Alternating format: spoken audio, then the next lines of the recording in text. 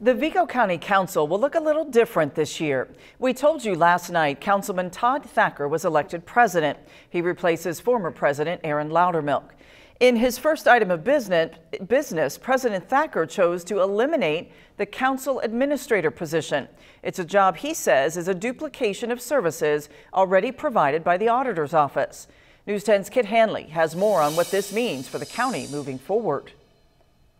Calissa Miller has been the council administrator for the past 8 years. By county rules, the president has the authority to appoint an individual to this position each year.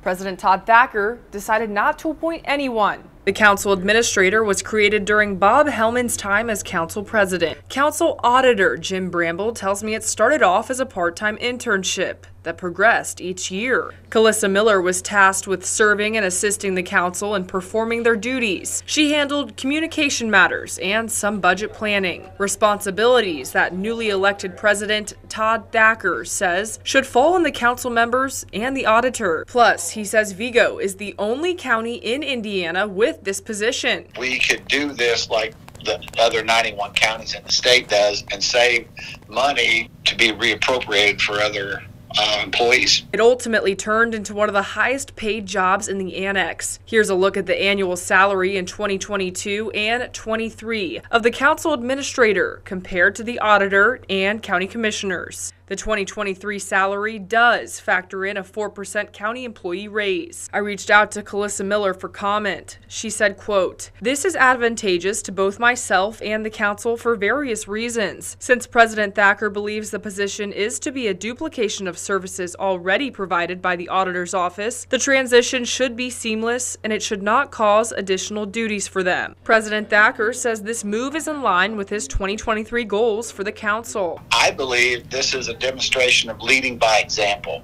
We are taking accountability as council to show that our due diligence and the expenditure of the county's funds. President Thacker says the appropriation of the money will be on the agenda in February.